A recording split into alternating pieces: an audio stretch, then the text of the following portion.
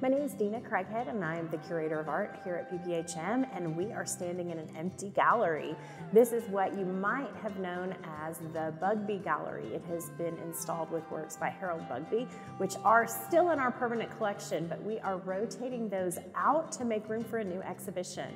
On the edge of the plains is going to be an exhibition made up of scenes of Palo Duro Canyon from our permanent collection. And the inspiration, I suppose, would be the return of George O'Keeffe's Red Landscape.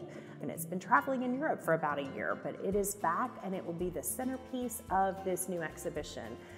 Included in that exhibition is other artists like Alexander Hogue and Isabel Robinson, some familiar names, some contemporary photography by Jim Jordan, and other local artists from the region. So it'll be an interesting look at the canyon based on some of O'Keeffe's letters.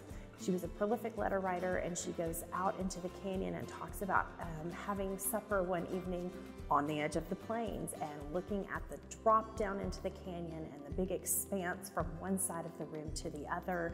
And that's the inspiration that we're taking for this new exhibition.